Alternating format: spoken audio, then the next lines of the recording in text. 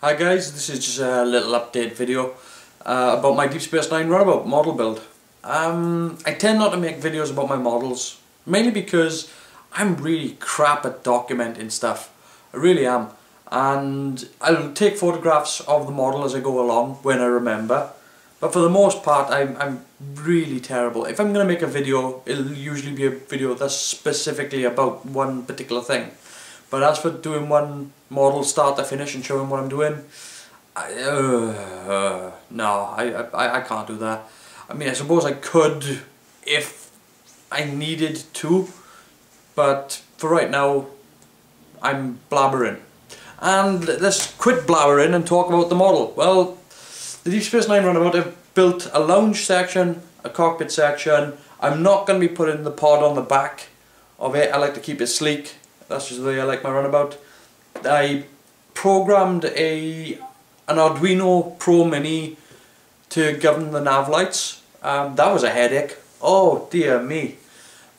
I was kicking myself, really kicking myself, because I spent ages upon ages upon ages trying to work out how you get the thing to blink, to have LEDs blink in unison. Basically, mainly because you can only have like a certain amount of LEDs blinking in unison. Like, I think it runs 2 per pin, and of course I needed 4. So I spent ages upon ages upon ages working out the program, and when I realised how to do it, I was just like, of course it is, you bloody moron.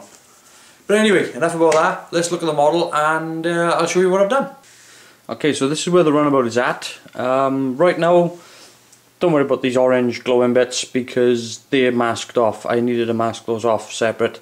I didn't change those for a different part. What I've done there is I masked off the front and then I thinned all the back with a Dremel. Just to make it really nice and thin. The translucent plastic, and I coloured it from behind, and the reason for that was because when you take off the masking, I've already seen it without the masking on, you can actually see the grill. It just because of the density of the plastic. We've got the cockpit here, which has, let me zoom in. Yep, I've got a little dude in there. I've got 2 little dudes in there. All the chairs are in, the controls, I forgot what they were called then. The rear back wall, the inside doors, all that's in there. Let me just turn this around. The stand, by the way, is... oh, you can see his feet. I'm simple. You can see, obviously, I haven't seamed that yet.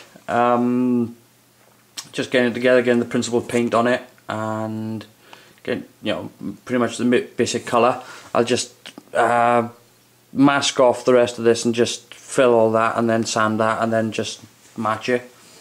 What else have we got here? I've got a couple of light leaks here and there, as you can see. There's one right there.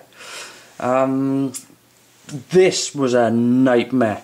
I'm not kidding you. The nacelle was an absolute nightmare. Why they done it that way, I don't know. But again, it's AMT. So the warp grills don't fit.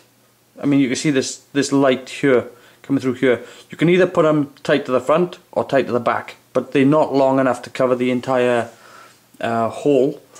I had to repop this one because these grills are so terrible to put in that, well, you're trying to match the left and the right and the top and the bottom. It's crap is what it is. Had they put the seam vertical down there, because you've already got this point where they join together, it would have made more sense. You could have just pushed these into the space inside and off you go. So let's take a look at the lounge. Interestingly enough, the base that I'm using for the Runabout is actually the base that came with that Klingon bird of prey. So, not wanting to throw it away, I cut a piece of brass tubing and put it up, and there you go. Now you can see the lounge.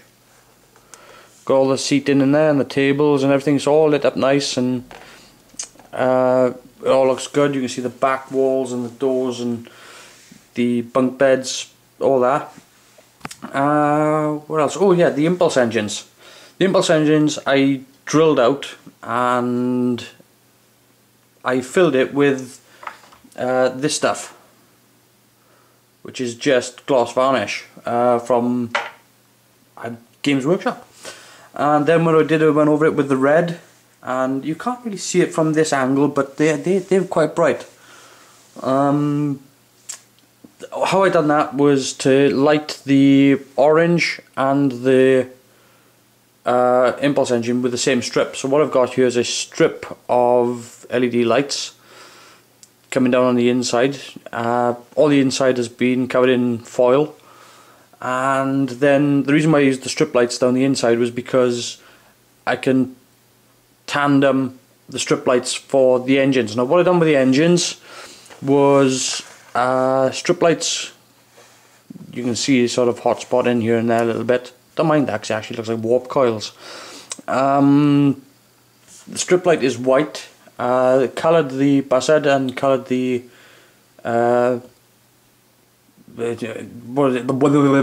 warp grill.